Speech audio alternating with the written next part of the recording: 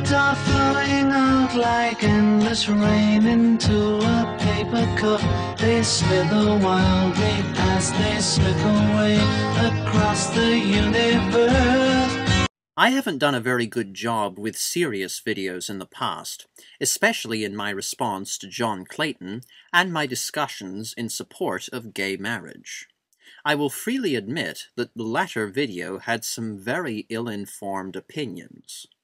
But since The Infinite Hope has come out of retirement, and Confused Matthew is tackling a documentary for once, I thought I'd take another shot at discussing a serious issue. This time, I will draw upon what can reasonably be called the facts. In this video, I will disprove creationism. First, let's look back at the Bible. Genesis claims that, in the beginning, God created the heavens and the earth. If you interpret heavens as the cosmos around us, then God created both the earth and the whole universe in a literal interpretation of the Bible. Many young Earth creationists believe that the universe was created as recently as 6,000 years ago. Using the speed of light, of all properties, I will demonstrate why young Earth creationism couldn't possibly be true. Light travels at about 299,792 kilometers per second. Since light travels at a finite speed, we are essentially looking further back in time as we look deeper into the night sky. Let me explain. When we look at the moon, we are seeing it as it was about 1.28 seconds ago, as it took 1.28 seconds for light from the moon to reach our eyes.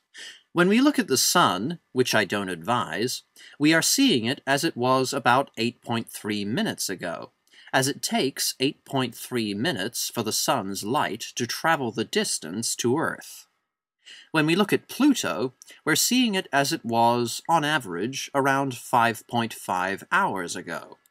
Distant supernovas may have burned out long ago, but since it took thousands to hundreds of thousands of years for the light to reach us, we can still see the supernova.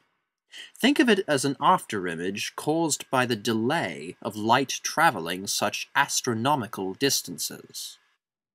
But if we look at the Andromeda Galaxy, which has been measured at 2.5 million light-years from Earth, we are seeing it as it was 2.5 million years ago.